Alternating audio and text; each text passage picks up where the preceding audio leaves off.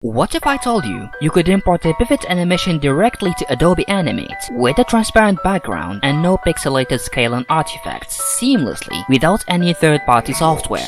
You're gonna need to work with not a .gif or .avi but with an image sequence, and not a .png or JPEG but a .svg, which almost nobody has talked about since Pivot Animator's birth in 2005. Now of course, that power does come with a price, which I will mention later on, but this makes Pivot animations even more Dojo Collab friendly. However, more work is needed from the Pivot Animator if the Dojo Collab host doesn't have the time for this process, which I will demonstrate soon enough. Now, I invite you all to try this out and experiment with new workflows that will open up a myriad of possibilities for Doc Demon and Dojo Collabs alike, and share them with each other. We're interested in what you come up with.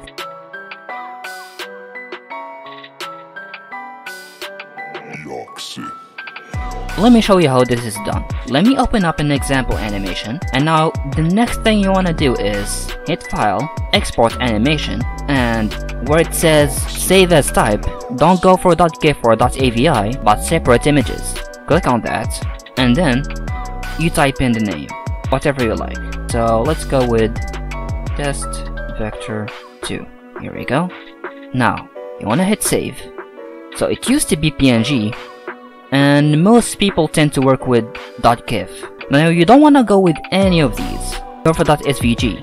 And already, you're gonna see quality and super sample grayed out. And this is normal because now you're not dealing with pixels anymore. You're dealing with the vector graphics, infinite scaling, and no loss of quality. You hit OK.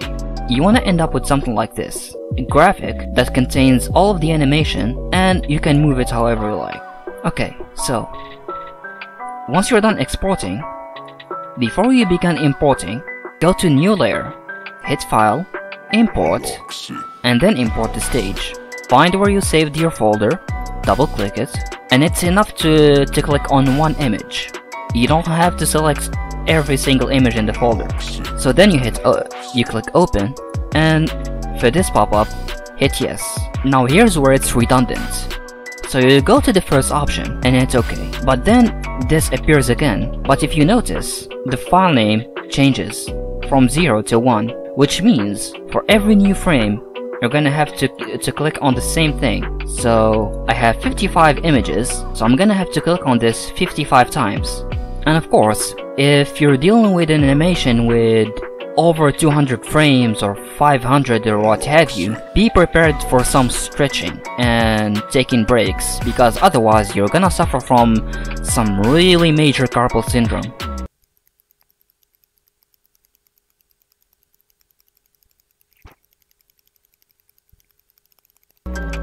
So this is the result of what's imported. Now let's study this. As you can see, every pivot figure is its own object. But then, if you isolate one of them, instead of it being a rig, you're gonna notice that every line is separated.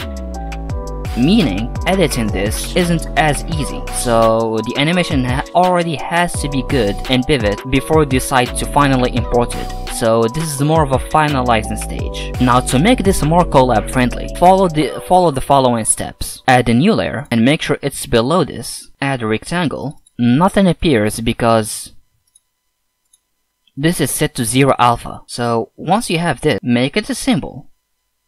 Doesn't matter if it's a graphic or movie clip. And name it whatever you usually name your collab entries. I'm gonna make this a graphic just so you can see what's happening in here, in workspace. So hit OK. Now I have this. Now before we access the symbol, make sure you have all of these frames selected. Copy the frames. Now, it's okay to hide this for now. And double click. Add the new layer. And paste those frames. Now, you can keep this or delete it. It's up to you. But for me, I'm gonna keep it. So, you go back, And there you have it. A fully integratable pivot animation in Adobe Animate without any transparency problems or scaling issues. So notice, this is the vector, and this is the pixel image.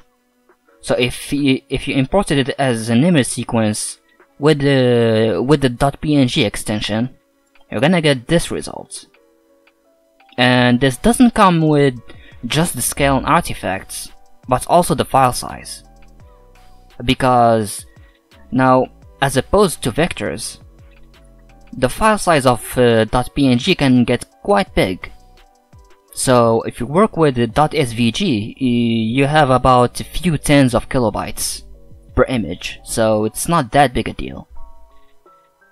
So I posted this Primal Stone Age Fire-like discovery with the Dark Demon Discord, which you should join by the way, and a few questions arose. I'll share with you the answers I gave back. The first question is, can it work with Macromedia Flash 8? And unfortunately, no. And here's why. So I go back to the same folder, which already has the images, and as you can see, Flash 8 doesn't seem to detect SVG files,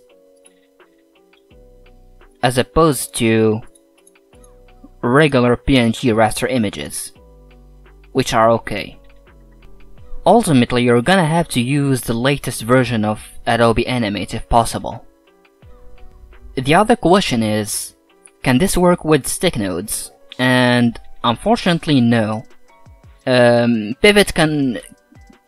Pivot can export .svg image sequences, stick nodes can't.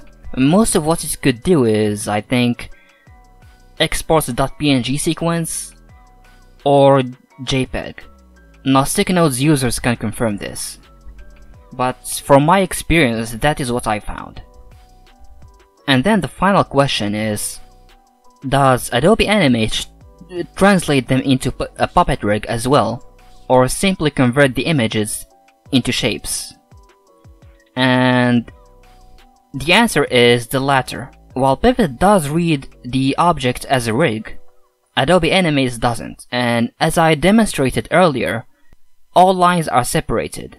Anyway, I hope you found this useful, and as always, follow us on social media, on Twitter, and this YouTube as well as our Discord. And of course, thank you for watching.